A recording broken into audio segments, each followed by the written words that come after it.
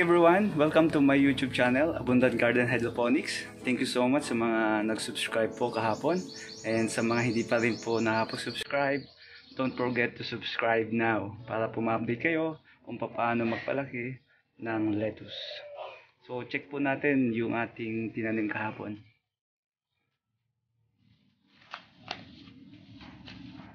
So ito na po yung update natin. Malalaki na po yung leaves niya. Ayan. Kung makikita po natin, malaki na yung dahon niya. And also, may roots na siya. Mahaba na. So, healthy po yung ating seedlings. Under the sun. Ayan. Balik po natin. And then, kukunin po natin ngayon yung ating itatanim, yung first batch po. So, ito po sila. So, wala po tayo.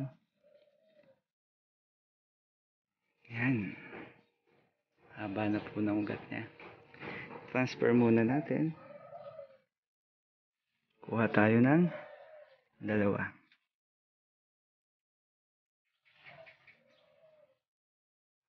Ayan.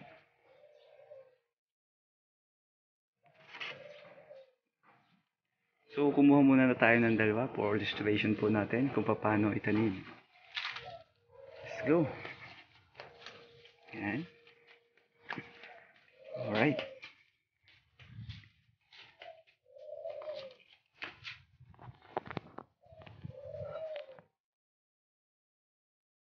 So, yun po.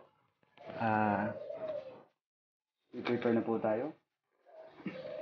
Ano yung mga kailangang materials natin ngayon?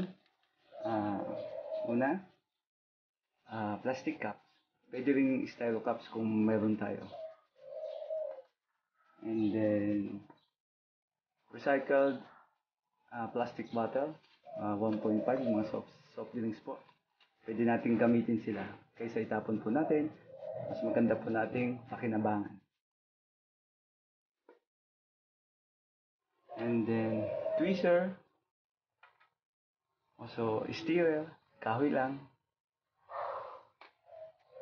And also, mga cubes na styro. Pantakip po ito. At saka po, measuring cups. Yung sa mga vitamins ng mga babies. At higit sa lahat, yung ating nutrient solution. Dalawa po yan. Isang A at isang B. Yun po. And also, water. So, ano pa yung nutrient solution? So, ang nutrient solution ay contains ng micronutrients and macronutrients. So, macronutrients like potassium, phosphorus, magnesium, calcium, and nitrogen. So, yan po yung laman niya. And then, yung isa naman na nutrient solution ay micronutrients like manganese, boron, and zinc. So, yan po yung mga pangunahing pangangailangan ng ating mga halaman. So, let's start na po. Una, yung ating recycled bottles. So, need lamang po natin putulan itong part na ibabaw kasi dito natin nilalagay yung plastic cups. So, example, may nagawa na po ako nito. So, ito po. Ayan. So, naputol na po natin. And also, ito nga pala. Kailangan po natin lagyan ng pintura. Color white. Kasi para hindi siya pasukin ng sinag ng araw. Upang sa ganun, hindi mag-init ang tubig na nasa loob ng ating growing media. Okay? So, this is part also of growing media. Marami nga pala tayong iba't iba ang ating growing media. Tulad po nito, recycled bottle. And also yung sa ating maramihan ay styro box. So, yun. So, sa ngayon, ito na lang po muna ang ating tuturo. recycled PET bottle. Ayan. So, puputulan lang po natin. And then, ang mangyayari po niyan, pag naputol na, itong ating caps ay ilalagay lamang sa ibabaw. So, ganyan po ang magiging itsura niya. Yan po. Pero, bago tayo mag-start niyan, ito pong plastic cups ay kailangan muna natin butasan. So, yan po. Kung makikita po natin, may mga butas siya. Ayan. And also sa ilalim. So, kasi diyan po dadaan yung mga ugat ng ating vegetables.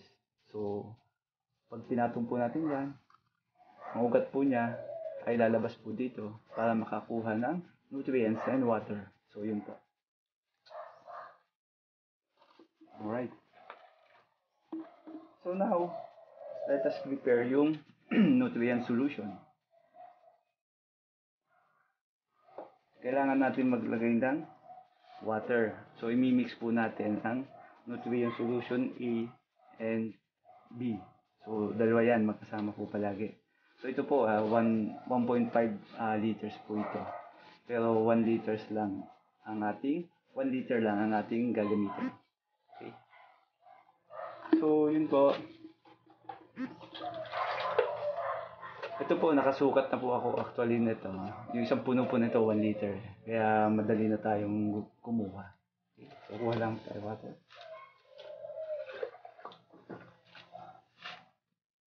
Ayan.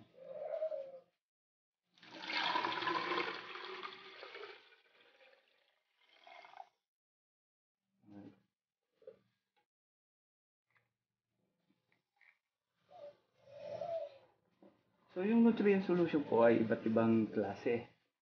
So, marami po nito sa market. Pero actually, nagpo-formulate na rin po ako ng sarili kong nutrient solution. So, ilalabas ko po yon para dating ng araw. Malapit na po. So, abangan nyo po yun. And then, ito sa market lamang ko binili online. Ang sukat nga pala nito, ang measurement niya ay 3 ml every 1 liter of water. So, gano'n lamang po katipid ang ating nutrient solution.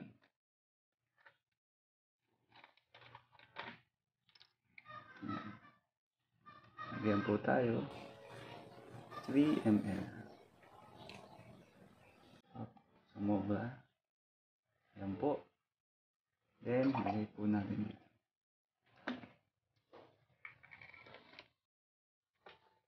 After po noon, may lagay yung isa. Haluin po lamang natin. So, mix natin.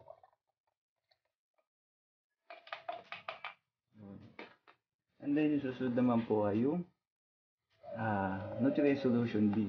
Yung isang part po. Yung micronutrients.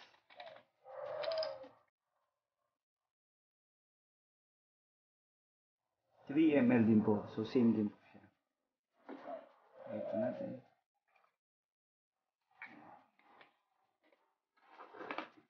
And then, mix ulit natin.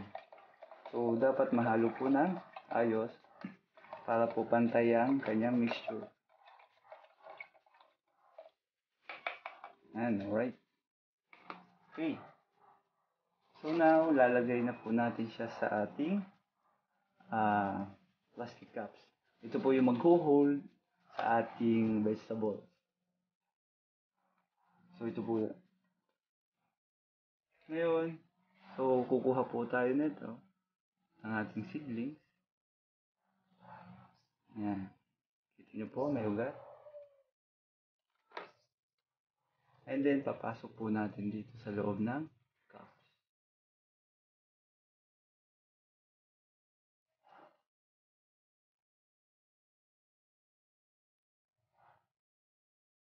Alright. Siguraduhin po natin na nakalabas po yung kanyang roots para po makaabot siya sa ating nutrient solution na nilagay sa recycled bottle. So, ito po. Simple-simple po, ipapatong nyo lamang po. Ayan. Yan po. So, kung makikita nyo po, ito ang itsura na niya. So, yan. Alright. So, yun. And then, lalagyan po natin siya ng mga styro. Pantakip po sa ugat.